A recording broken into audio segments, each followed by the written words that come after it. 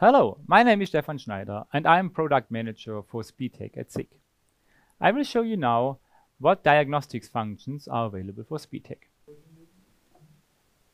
For this we use a programmable SPEETEC, a PGT14 programming tool, and a laptop with SOPAS installed and the proper SED file installed. To access the diagnostics functions, make sure that SPEETEC is connected to the machine and electrically connected to the control.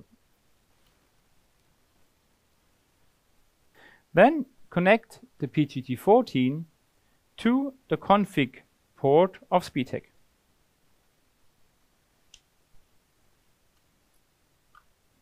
Connect the USB side of the PGT14 to the laptop. Start SOPAS and connect to SPEETEC. We have started SOPAS and now we make a double click to open the SPEETEC home screen. All diagnostics data of SPEETEC is available on the home screen. You see device data or sensor data like the operating hours and the temperatures of the laser modules. You also see the status of input and output functions. There is also application data with values like the measured speed, retroreflection errors, lost speed values, and the signal-to-noise ratio. On the right side, you see application charts of these four values. And these charts show the values of the past 30 seconds. When reading the application data, the material to be measured needs to move, ideally constantly or in the typical motion profile. I will now explain you the use of the most important values. Besides each value, there is a help field which explains the purpose and the limit values. For speed, the value should be between 0.2 meters per second and 10 meters per second to achieve the specified accuracy. The retroreflection error indicates that the laser gets disturbed by reflection of its own lights. This value should be below 1%. The lost speed value indicates the share of lost speed values. One or both lasers detect no valid speed in this case. Please note that this is only valid for endless material and without start-stop operation. This value should be below 0.2%. The signal-to-noise ratio indicates the amount of useful signal reflected from the surface. This value should be above 300. Now, how can this help to troubleshoot? Let's go back to the SNR. If the SNR is above 300, you can be sure that the material is detected perfectly by the sensor.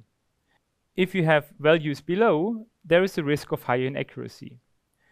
To improve the performance, please adjust the position that the sensor is directly mounted in its nominal distance or even in the real focus point.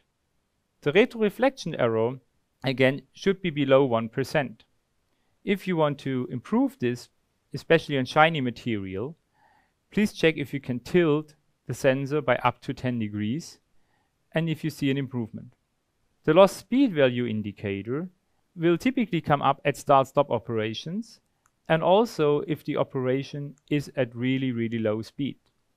This would be a typical behavior and not a sign of bad measurements. Still be aware that below a certain speeds and at start-stop, the sensor will always lose some information. The temperature warning or the temperature indication can be used to make sure that the sensor will still operate even in warm conditions. If the temperature exceeds 60 degrees, the sensor will just shut off and not give any signals out anymore. Please note that there is no permanent damage of the sensor. If you reach temperatures above 55 degrees Celsius, the yellow light will come up. Please make sure that in this case, change the mounting position to a position where the sensor is exposed to less heat, or try to cool the sensor either with an airflow or with a cooling pad. If you want to get a deeper understanding how the diagnostic screen can be used to improve the performance in applications, please watch our use cases video.